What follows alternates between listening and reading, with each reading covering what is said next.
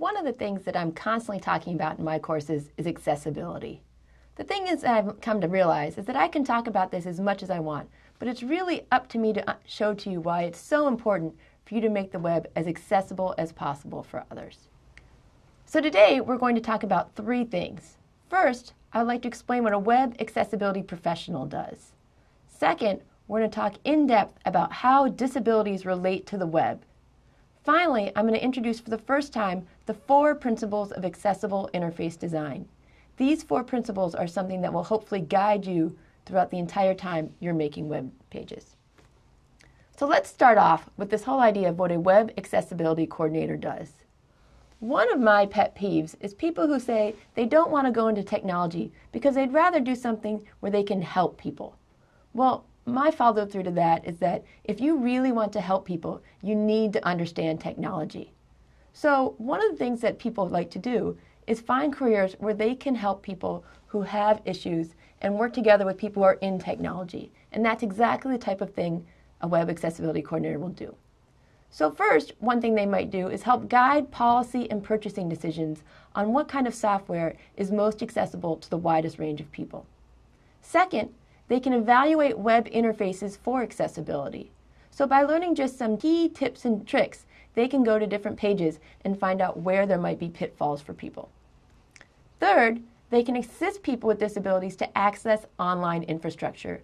Most universities and large companies will always have someone whose job it is to assist those who need some help accessing online material, or really any type of technological tools. Fourth, it's very important that people keep pace with changing technology. You will always have a job if you can find a way to combine your love with helping people with the different tools that are being used. So let's talk specifics. According to the 2012 U.S. Census, 1 in 5 people in the U.S. have a disability. That means that there are 60 million people in the U.S. who are dealing with issues that other people may not have, and half of them are impeded from using the internet. So we will talk briefly about 4 issues that tend to pop up the most when dealing with disabilities and the internet: visual issues, hearing, motor, and cognitive.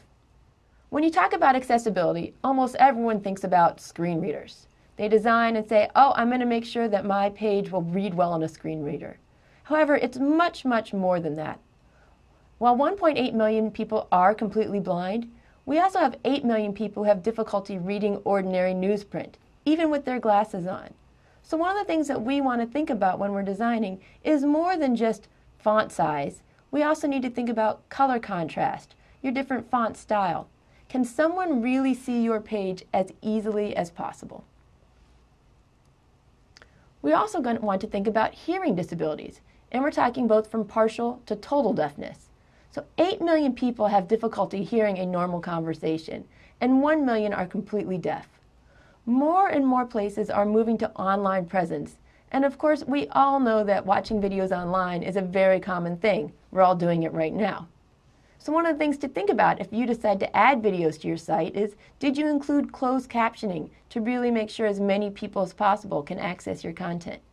But there's also other things to think about. Are you blaring music? You might have users who don't even realize that music is playing. Or perhaps you have things so low that people can't quite grasp what you're saying. One of the things we're going to talk about is making sure that people have the ability to control the different multimedia that you're going to put in your page. This is going to help people with hearing disabilities feel that they are in command of the technology, not that the technology is in command of them. One of my own personal issues is that of motor disabilities. There are many, many people who are unable to use a mouse or a physical keyboard. Maybe they have slow response time or just limited fine motor skills. So dexterity issues are something that affects 8 million people who have difficulty using their arms or hands. But my guess is that for most of us have had some issue with trying to use the web and not being quite able to do what we hope to do. So one issue that we talk about is what happens when someone tries to tab through your page. This is a very common way for people to get through pages, but unless you're very careful, you can make it that people tab through to nowhere. Another issue is, do you require a steady hand? Many people like to add flashy and cool graphics and animations to their page, but I know that I personally have been frustrated at trying to click a button while the button keeps moving around the screen. Another issue is cognitive disabilities, And when we talk about cognitive disabilities, there's a very wide range of issues we might be talking about. There's learning disabilities, distractibility, dyslexia, even the ability to remember or focus on large amounts of information. So one of the things I was laughing at when I looked at this slide just now is that this slide perhaps has too much text on it for people to really be able to focus on what I'm looking at. So we're talking that there are 16 million adults with ADD or ADHD. Another overlooked population is that there are a large number of soldiers, Marines, and National Guard members who have different psychological conditions such as traumatic brain injury or post-traumatic stress disorder. Now, what does that have to do with making your web accessible? We want to make sure that things are easy to understand, not flashing, not requiring great amounts of concentration. Cognitive disabilities number greater than physical and perceptual disabilities combined, so it's something that you want to think about when you're designing your page, or even if you're just helping other people design theirs. So let's get to specific stats, because nothing helps me convince people more that they want to design for the web than showing them the numbers. So almost 10% of the US population has 2 or more disabilities. 40,000 people in the US are both deaf and blind. So think about trying to access technology when you have those types of issues. 41% of adults 65 and older have a disability. And there are almost 9 million people with disabilities who are poor. 70% of the disabled are underemployed or unemployed. The issue is not that they are not able to do the jobs that are out there. Many times there are roadblocks put up there that they can't get through in order to do jobs that they are very well qualified for. So the web offers unprecedented opportunities for the disabled. Here we are right now, all taking a class online. So education has the benefit in that we teachers can reach as many people as we can. And for students, it means that you have access to resources that you never had before. Many people get their news from online resources. So we want to make sure that we make it as available to everybody. Commerce I find particularly interesting because many places have online presences. But are they even realizing that they're alienating such a large customer base? And of course, the social benefits of the web are easy to see. So many people have created more friends online than they actually have in real life.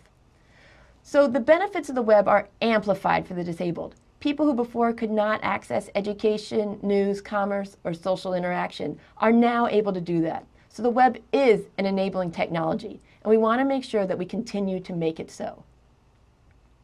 So hopefully I've convinced you just from a human standpoint that it's important to make your web pages accessible. But there are, of course, legal aspects as well. The Department of Justice is in the process of updating the Americans with Disabilities Act to include online resources of state and local entities. What this means is that universities, state governments, local governments, all need to make sure that the information they have online is accessible to everyone. There are many instances of case law where individuals or groups have filed civil complaints against universities, companies, because they feel that their products are not accessible to people in a way that it should be. So let's just review this for a second. What is web accessibility? What it is making sure that you're making your web accessible for the widest possible audience. This includes people with permanent disabilities and those with temporary disabilities. Currently, the online infrastructure, while a wonderful resource, is hostile to those with disabilities. Another issue you want to think about is that accessibility is inseparable from search engine optimization, mobile technology, and usability. Improve one of these things and you can improve all the others. So what's the best way to accomplish accessibility? It's adherence to standards. As you start now, you're at the very beginning of your web career. It's the perfect time for you to learn the best possible tags and the best possible ways to make your page accessible. These standards are going to come from the W3C Web Content Accessibility Guidelines. These are called WCAG. And these guidelines are principle, not technology-based. What this means is that you don't need to go out and find the greatest language or the greatest technology to make your page accessible. Instead, you really just need to follow 4 principles as you design your sites. Is my site perceivable? Is it operable? Is it understandable? And is it robust? We'll be talking about these 4 principles throughout our entire course. So let's review quickly. I know that right now you're just starting your web design career and it can be overwhelming. But I'm really hoping that one of the things you'll make sure that you do is design with accessibility in mind. It is the right thing to do for so many reasons. Whether it's because you really want to reach out to the largest customer base you can, or because legally it's required, the important thing is make sure you do it. And the great thing is, accessible design is actually pretty straightforward. All you need to do is adhere to standards. The reason that many pages are inaccessible is because they're trying to be flashy and cool and do things that aren't quite yet fully implemented to standards. So finally, as we go through this class, make sure you pay special attention to the semantics behind HTML tags. These semantics contain special information that are going to make it much easier for people who are using assistive devices to understand the content of your page. Together, we can make sure that the next generation of web developers are designing for the greatest possible audience.